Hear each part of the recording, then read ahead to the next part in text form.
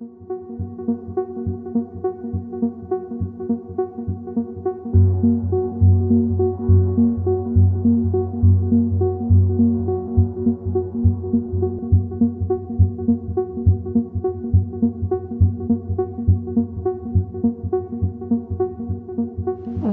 place quite a big importance on the brief.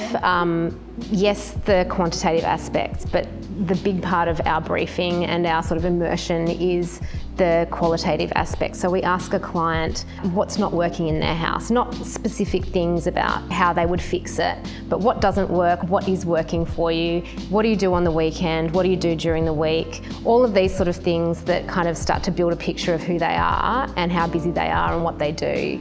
And I actually quite enjoy hearing the minutiae of people's daily lives and figuring out how we're going to fix it, but also bringing joy to those bits of work at home that should actually be really enjoyable. I think we all around this table can walk into a space and just immediately know what's wrong and how to fix it. It's just the brief gives us that little bit extra information about what the client's expecting to get in there, and we've got to try and do that. But I think the big moves, we don't need a brief. I mean, people don't necessarily tell me to put biophilia in my buildings, but most of my recent buildings have all had heavy amounts of embedded greenery, and that's something I'll try to always push in within the project. So I think they're looking for us to create the joy, create the spatial experience. That's part of the fun, I guess, of unlocking the problem. So we use the brief to kind of help us with that. Our design boards are a feature that enable our homeowners to collaborate directly with the architect or designer, acting like a project management tool directly within the site. So the homeowner can save photos, they can save working documents, they can share that directly with the architect or designer and be very clear on the expectation and the vision of the project right from the start.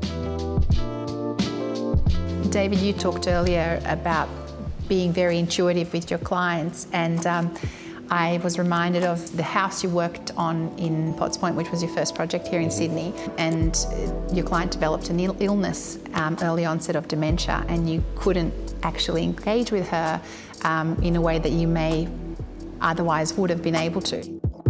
Just understanding her fashion and, you know, travel memories and you know, talking about her career and understanding all those sort of things about her, and just sort of like just feeling those memories of what their relationship and their family were about, and then extracting old antiques or new or old artworks, you know, and just sort of creating that space for her. So it was a tricky process, but I think in the end you could tell that she felt very happy. Yeah.